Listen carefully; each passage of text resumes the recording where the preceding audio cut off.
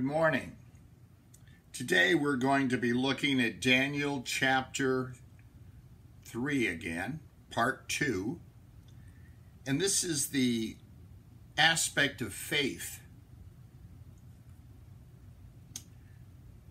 The devil tempts us seeking to destroy our faith, but God tests us to develop our faith, because faith that cannot be tested cannot be trusted. False faith withers like grass in the desert when trials come. But true faith has deep roots, and it grows and brings glory to God. Daniel 3, verses 13 to 23. God is worthy of faith that is committed and steadfast with obedience, even when powerful threats try to destroy our faith, even with the challenge of death. See, today we're going to see that Nebuchadnezzar gives Shadrach, Meshach, and Abednego a second chance to compromise their faith or die. See, Nebuchadnezzar challenges any god to be able to rescue someone from his power. But these three Judean youth who've grown up as teenagers and now into young adulthood remain faithful,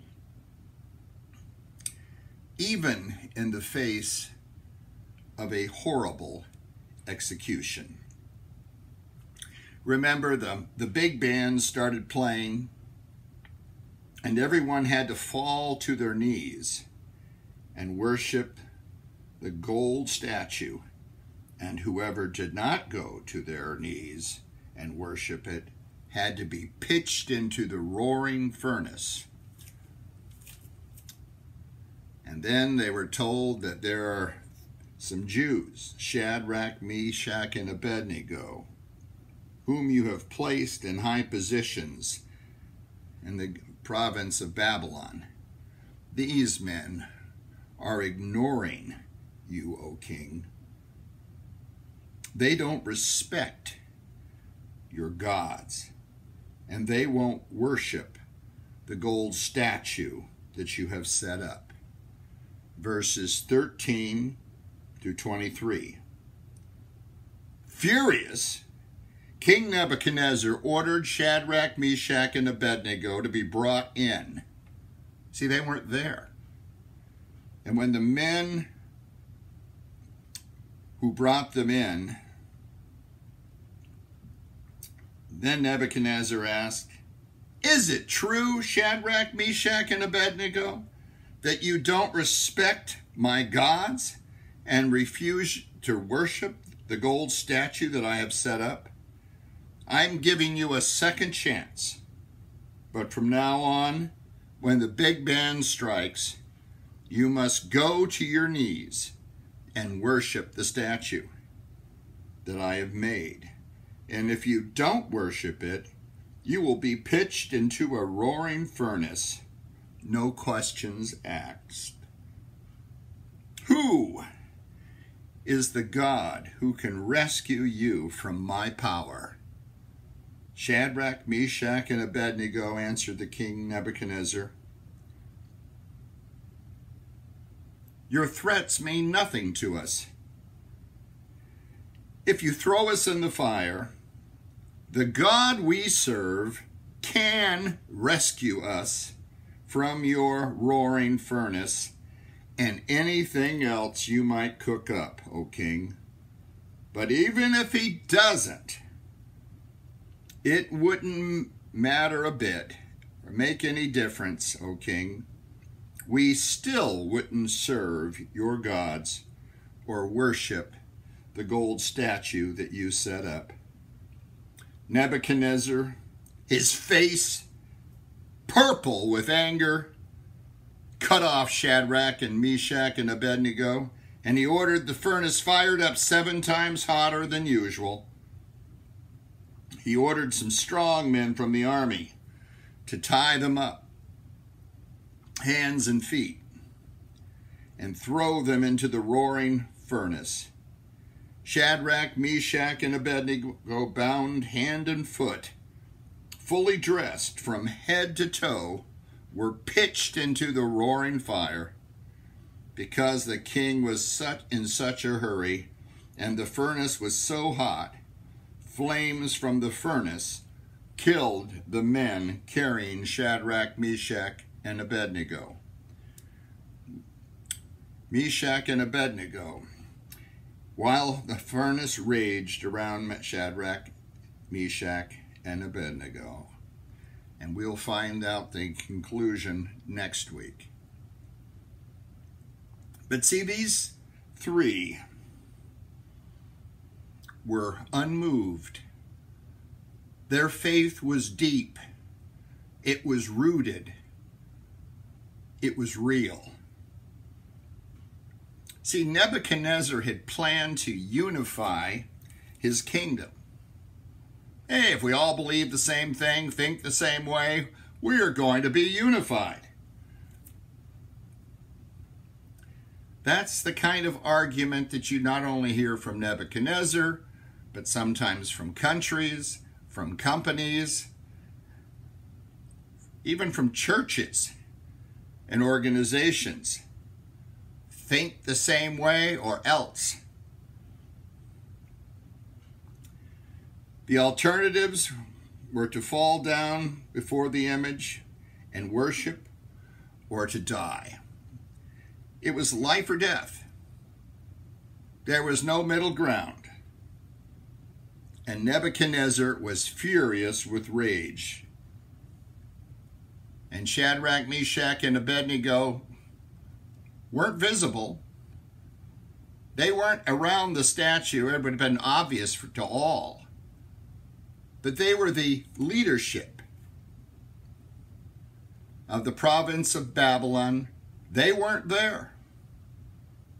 But the astrologers, the Chaldeans, these people that wished they were in charge and resented these 3 Jews being in charge over them, they're the ones who let it be known that they didn't bow down. And that's why Nebuchadnezzar says, is it true that you don't serve my gods or worship the image? He didn't know. He's given him a second chance. What God could rescue you from me? And they just said, we don't need to defend ourselves. If we are thrown into the blazing furnace, the God we serve is able to deliver us. He is able. That is the source of their faith. They are believing that God is able to do whatever is needed. But even if he doesn't, we want you to know, Nebuchadnezzar, that we won't serve. And this made him furious. Normally in an execution, you humiliate the person. But Nebuchadnezzar was so angry.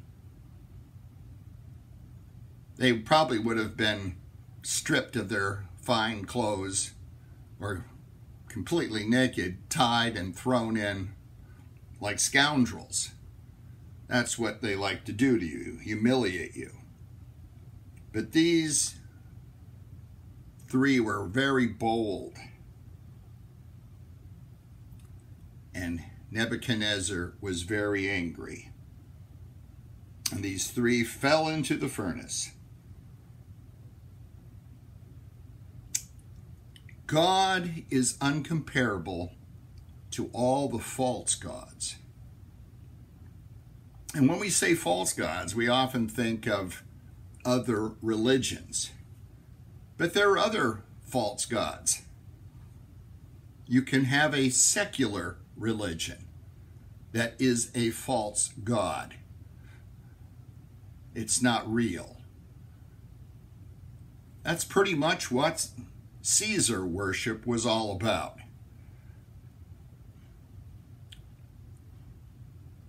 Julius Caesar went to the Nile with Cleopatra and liked the idea that the Egyptians thought she was a god. And he comes back and he brings that to Rome. And the Romans aren't going to have it. So they killed Julius Caesar.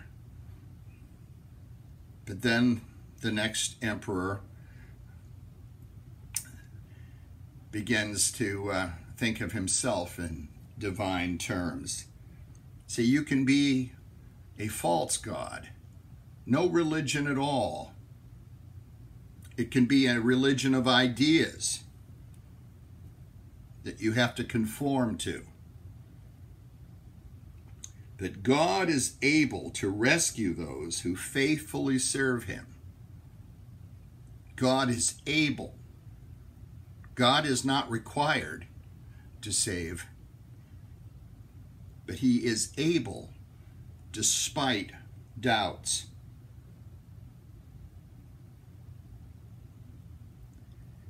And God is worthy of the ultimate sacrifice of worship, giving our lives if we are called to give it. That's a hard one. People are afraid to die. But if you really put your trust in God, you know that as soon as you die, you're with God. What can they do to me? All they can do is take your life. God is able to save, and he is compared to these false gods who can do absolutely nothing. False gods are ways of manipulating people to do what they want you to do. We have a plethora of false gods in America today. We have them in the world today. And we're not talking about other world religions. We're talking about ideologies, ways of controlling people. You've got to do what I tell you to do. But be committed to the God who is able and to a God who is worthy of complete and total sacrifice. See, these three, Shadrach, Meshach, and Abednego, we're not trying to get you to idolize them. Oh, if I could only be like Shadrach, Meshach, and Abednego. No, that's not the purpose of this message. The purposes of this story is to dare you to believe that God, the God who created you, the God who sustains you, the God who saved you through his Son, Jesus Christ, is worthy of your fidelity. And he will be with you, and you can trust him. There is a man that many of you are familiar with. In America, we didn't know a whole lot about Nelson Mandela until he was released. And it seemed to be a release of information, or maybe a greater interest in what he was all about. But Nelson Mandela lived from 1918 to 2013. And he's a nonviolent reformer, kind of a Martin Luther King of South Africa, a politician, a philanthropist in South Africa, who eventually became president. So from prison to president. And he was president from 1994 to 1999. From his teens, he had remarkable courage. He believed in freedom. He believed in God. He believed in freedom from oppression. And he's most clearly remembered in this quote: "I learned that courage was not the absence of fear, but the triumph over it. The brave man is not the one who dares not feel afraid, but he who conquers that fear." See, we all have fear. When somebody tells you, you do what I tell you to do, or you could die, you have a sense of fear. But you can overcome that fear with faith and confidence in someone who is bigger, stronger, and has always existed, and who made you and sustains you. How do you handle difficult and impossible situations? By knowing that God is greater than our fears. And serving God is worth the ultimate sacrifice if it's required. See, you're not looking to die, but you're willing to die because you really believe in something that is real and bigger than yourself. Sacrifice could mean small things, such as living in less opulence while serving God, or it mean paying the ultimate price like Peter, who was crucified upside down for his faith, or Polycarp, even in the face of torture and mutilation and death. According to Christian tradition, Polycarp was taken from his home by the Roman authorities and bravely faced trials, threats, and eventually burning at the stake, remaining strong in his trust that God would give him the strength so that he could endure the fire. Though God does not always grant deliverance in this lifetime, he always faithfully grants eternal deliverance for those who trust in him. Shadrach, Meshach, and Abednego replied to Nebuchadnezzar,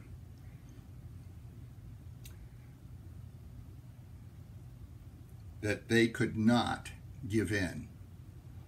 They would not worship their God. They would not bow to them.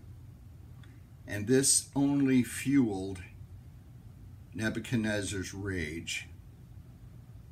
See, Nebuchadnezzar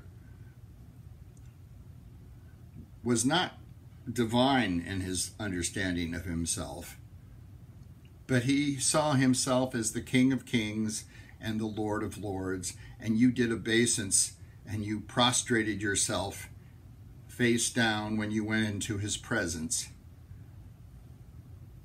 But these Judeans were not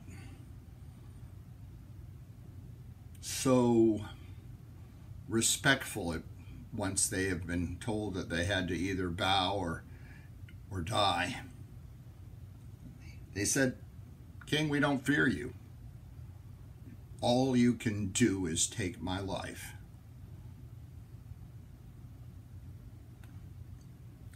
No matter what the cost, they were going to serve God. If we're thrown in the fire, God is able to save us. And they chose to remain loyal to God instead of being loyal to themselves. There's all kinds of rationale you could say to yourself. Well, what difference does it matter if I kneel just once?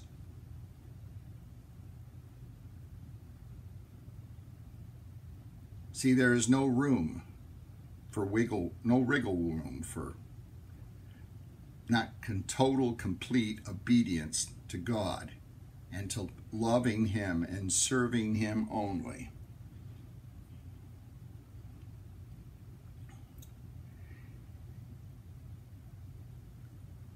Nebuchadnezzar's image changed when he heard these words. It's the same word as the image on the face of the statue of gold that he has set up. It's a play on words in Hebrew and Chaldee. But they were not going to worship that image, and they were not going to bow to the image of Nebuchadnezzar. They were thrown urgently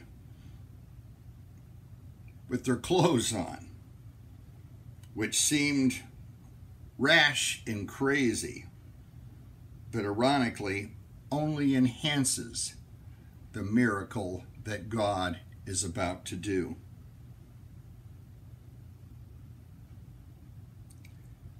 They were firmly tied and fell into this smelting furnace of thousands of degrees of heat.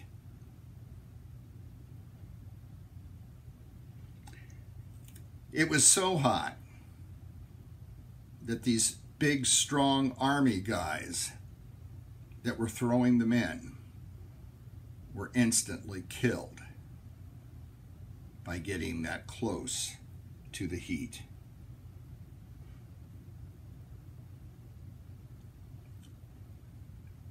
They survived that, and we will see next week how much more they survived. They overcame their doubts. They put their faith firmly in God's hands, and that God was the reason and purpose for their willingness to sacrifice it all. They had doubts,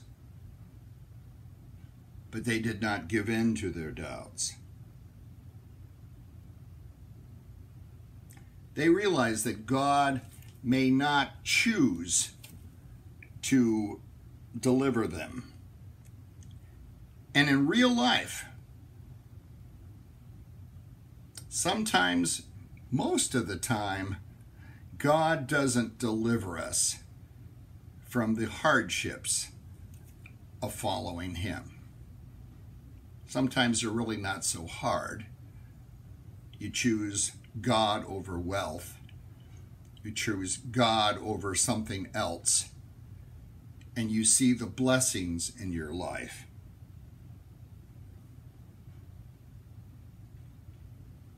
But it's important to realize that sometimes there are consequences for doing the right thing. You could lose your job. You could be canceled by the religious thought of the current age. You could be expelled for not thinking the way everyone else thinks. You could die. See, sometimes people think that you have to have faith. And if it doesn't happen and that you've received deliverance, there is something wrong with your faith, or there's something wrong in your life. That's just not so. In the 1980s, there was a church movement called the Vineyard in Southern California. One of my good friends was a music pastor at one of the vineyards. We disagreed about this, but as time wore on, the reality of life proved this teaching wrong. See, there was a guy named John Wimber who left Calvary Chapel in 1982 and thought that if you're really close and real with God, there are always going to be miracles. God will always deliver you. There is no way. There's got to be something wrong if you don't get delivered from sickness or injury or whatever you've got going. And then John Wimber got cancer. And that changed everything. Because they're thinking that because of their lack of faith that he got cancer just didn't fit reality. There was no sin in his life. I'm encouraging you to dare to believe that our God is worthy to be trusted. You will either be delivered in this life or in the next. But laying down your life for faith in Christ is the most important thing you may be challenged to do.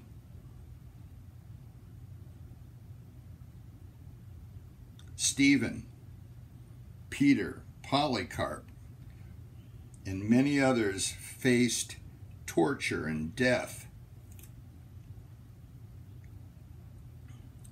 God does not always grant deliverance in this life, but he always grants it for those who trust in him.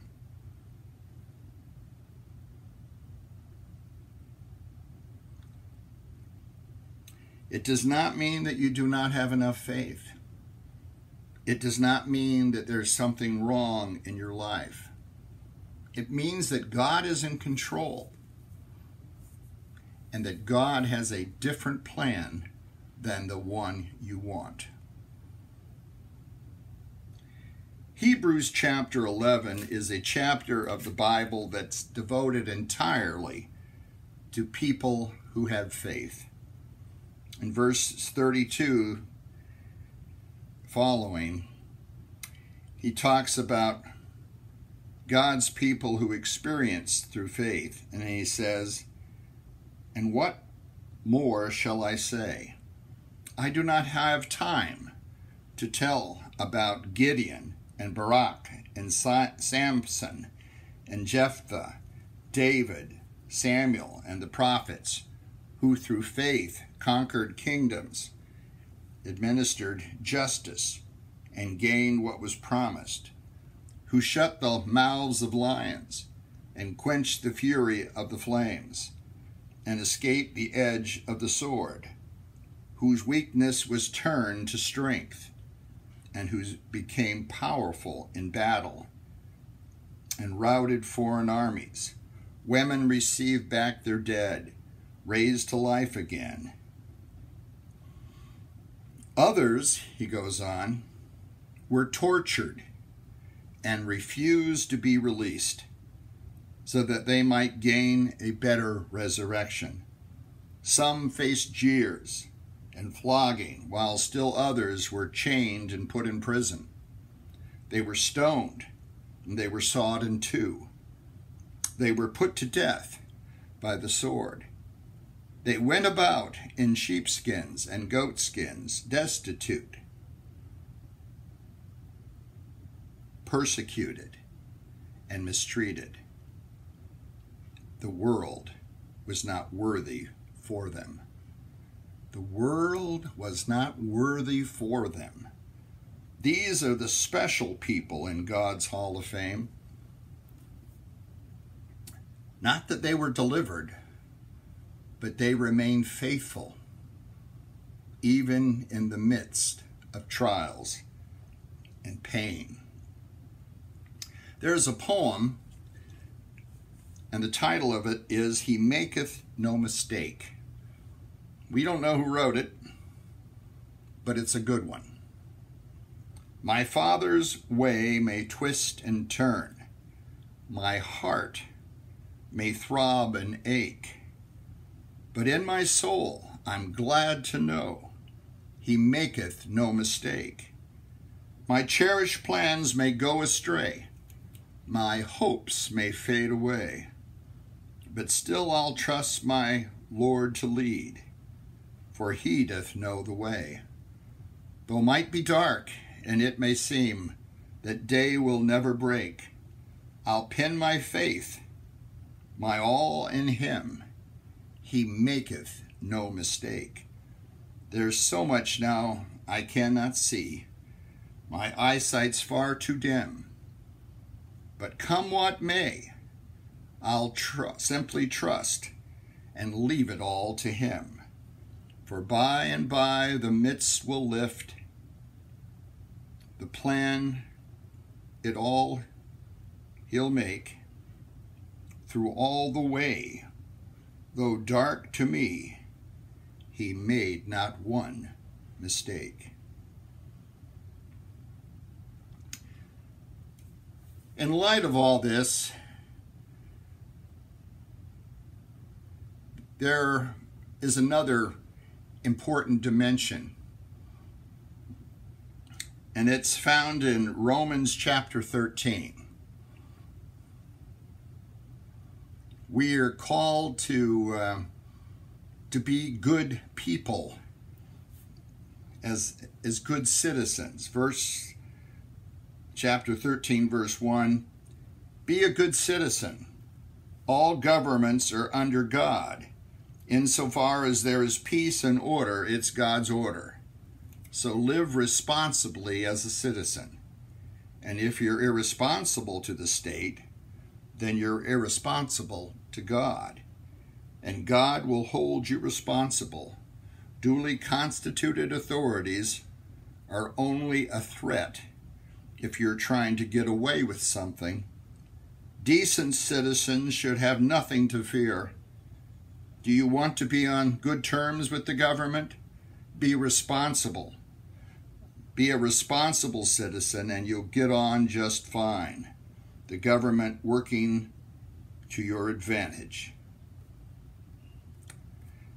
But if you're breaking the rules, right and left, watch out. The police aren't there just to be admired in their uniforms. God also has an interest in keeping order, and He uses them to do it. That's why you must live responsibly, not just to avoid a punishment, but also because it's the right way to live.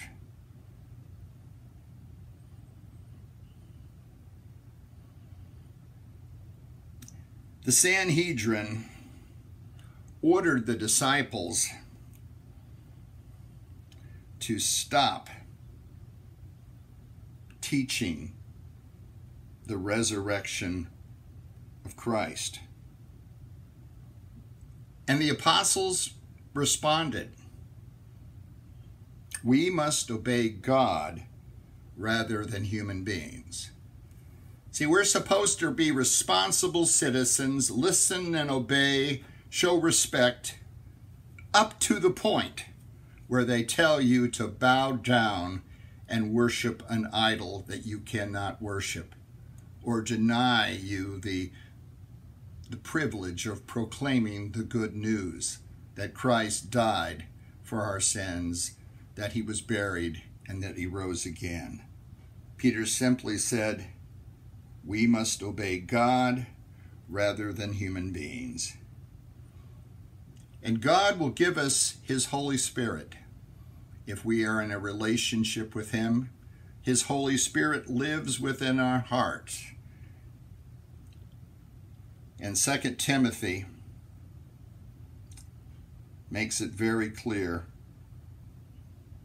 1 verse 7, for the Spirit of God gave us, does not make us timid. The Spirit that God gave us does not make us timid, but gives us power, love, and self-discipline. We shouldn't be sheepish. We should speak boldly. We should be bold like Shadrach, Meshach, and Abednego were. Come what may, we are going to face the challenges to our faith and serve him no matter what the cost. Let us pray. Dear Heavenly Father, we have decisions to make, not unlike what Shadrach, Meshach, and Abednego had to make thousands of years ago. We have to decide to listen and obey God rather than men. Lord, we ask that you would help us to be good citizens. But when it comes to denying our God and his Christ, we cannot and we will not do that. Give us strength and guide us with your Holy Spirit that we might know the difference. In Christ's name we pray. Amen.